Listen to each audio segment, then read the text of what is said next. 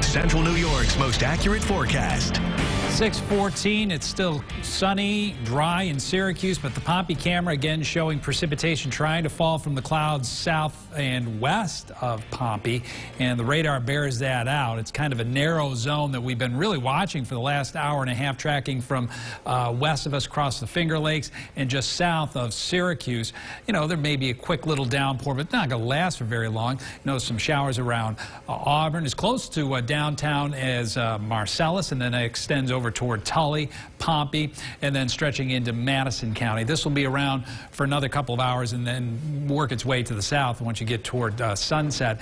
Here's the almanac. We didn't have that a half hour ago, but 57 degrees, the high temperature. I know it's not as cool a start to the month of May as it was last May, but one thing we've done this May that we didn't do last May, this is the 7th straight day with a high temperature only in the 50s, normal high in the upper 60s. 39 the low, just a trace of precipitation at the airport.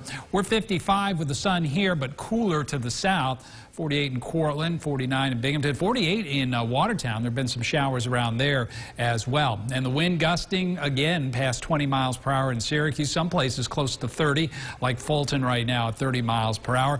The winds gradually coming down after sunset this evening.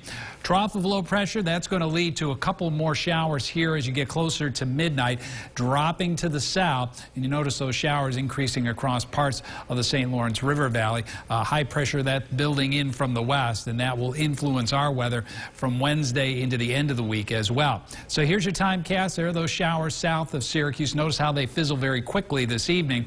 And then that next batch of showers moving in here, you know, sometime close to midnight.